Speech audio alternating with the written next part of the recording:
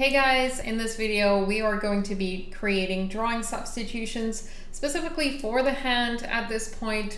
The other situations will be pretty much the same.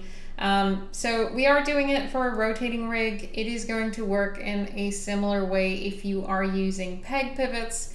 So any rig that would be using peg pivots at this point. So basically you don't have the luxury of drawing your hand just wherever you want. You would want it to be exactly centered on this point here. So in the previous examples that we've done, we've set our pivot points on the underlay. So as little indicators inside the drawings, if I just go over to my hand, we have this one over here. So when I want to create new drawings, right now for the hand, I've animated it across the timeline using the peg, of course. But if I wanted to have a new drawing at this specific position, I'm not at my zero value position. It's all fine at this point. I could go ahead and find my drawing on my timeline over here. So this is my hand. Instead of creating a new empty drawing, what I would like to do is just duplicate it. The reason why I'm duplicating it is that I'll also have the point indicator inside of my underlay, which I want to keep to really be able to center my drawings specifically on that point.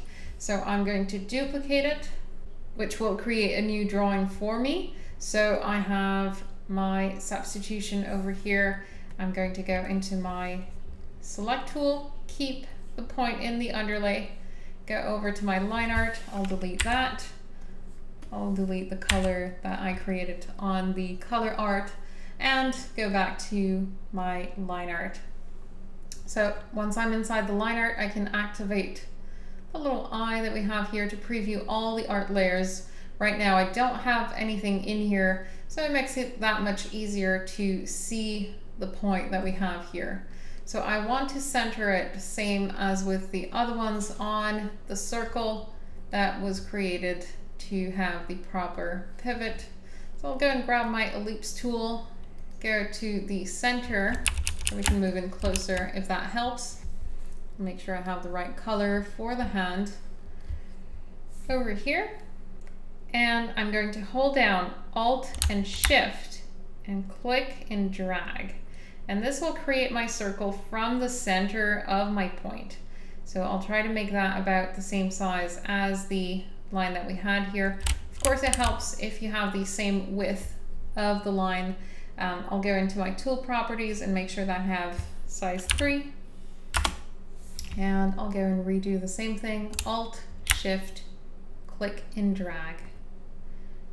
So we'll try to have that circle up to here, so I know my pivot will rotate from this side and that the hand will start appearing from there. So I can go ahead into my pencil tool from there and go and sketch the rest of my hand if it helps, or if I want to just clean it up from the model that we had before, that works as well. And we could just go and create those lines here to make sure that we have the entire hand, and we just go and connect the points, do a bit of cleanup if we want. Same as with the other drawings, we can then use the cutter tool. If it helps, you can turn on the light table over here, cut away any excess drawings that you don't need. And finally, we would go and paint inside of that layer. We can have just a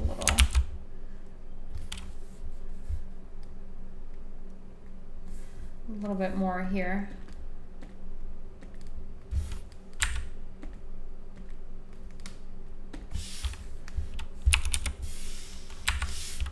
And we're going to go back into our color art, transfer over the color art from the line art and simply go and using the paint bucket, paint inside of it.